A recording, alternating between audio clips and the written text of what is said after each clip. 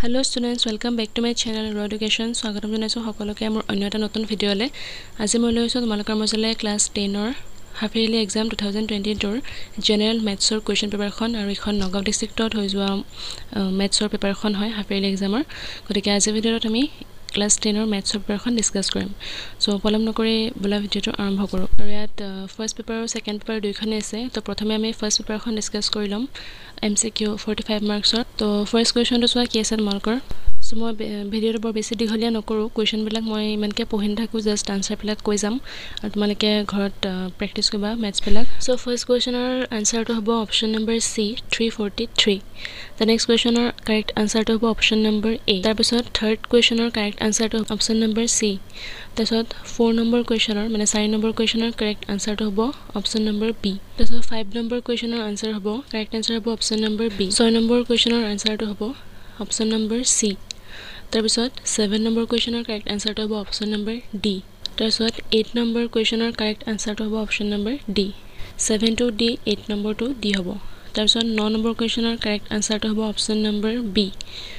তাৰপিছত 10 নম্বৰ কোৱেশ্চনলৈ আহিলো, তাৰ কাৰেক্ট আনসাৰটো হ'ব অপচন নম্বৰ D। এটা আছে 11 নম্বৰ কোৱেশ্চনলৈ। 11 নম্বৰ কোৱেশ্চনৰ কাৰেক্ট আনসাৰ হ'ব অপচন নম্বৰ C। তাৰপিছত 12 নম্বৰ কোৱেশ্চনৰ কাৰেক্ট আনসাৰ হ'ব অপচন নম্বৰ C। তাৰপিছত 13 নম্বৰ কোৱেশ্চনৰ আনসাৰ হ'ব option number B। 14 number কোৱেশ্চনৰ correct আনসাৰটো হ'ব অপচন নম্বৰ A।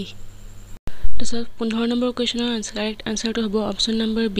ছাত্ৰছাত্ৰীসকল 16 নম্বৰ কোৱেশ্চনটো অকনমান কনফিউজন আছে, যাৰ কাৰণে ইয়াৰ আনসাৰটো মই দিয়া নাই। তোমালোকে হেনো নিজে কৰি উলিয়াবা ঘৰত। তো এটা আছে 17 নম্বৰ কোৱেশ্চনলৈ। 17 নম্বৰ কোৱেশ্চনৰ কাৰেক্ট আনসাৰটো হ'ব অপচন নম্বৰ C।